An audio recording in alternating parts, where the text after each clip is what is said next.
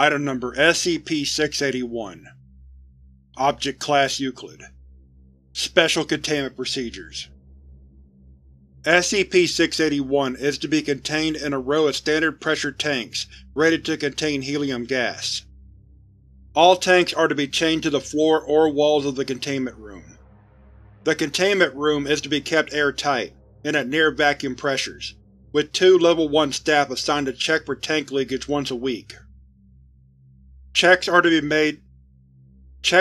made in pressure suits, and none of the gas is to be removed without clearance from Level 2 personnel. In the event of a minor leakage into the storage chamber, the room is to be temporarily flooded with normal air to force SCP-681 into collection traps in the ceiling.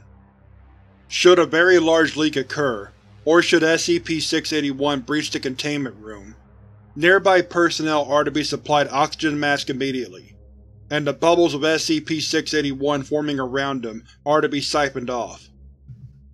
SCP-681 can be safely placed in latex balloons without the usual concern of leakage, but no more than 3 average balloons worth of SCP-681 are to be removed from the containment room at any time.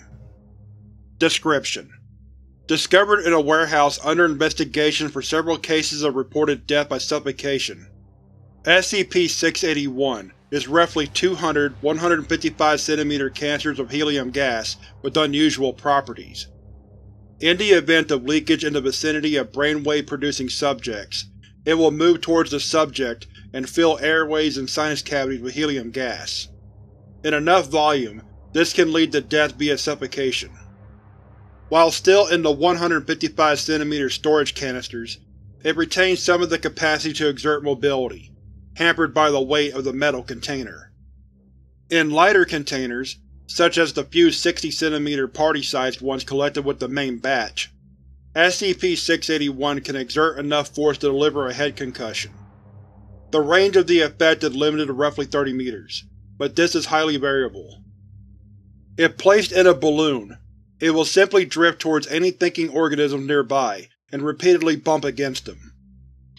Balloon animals, however, will become slightly animate and act hostile, though still largely ineffective due to being simple latex balloon animals.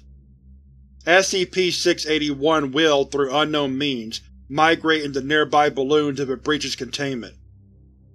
Addendum: After all this time, someone just now thought to check the serial numbers on the canisters and discovered we're missing over of them? Do you people have any idea how much gas there is in one of those? Dr.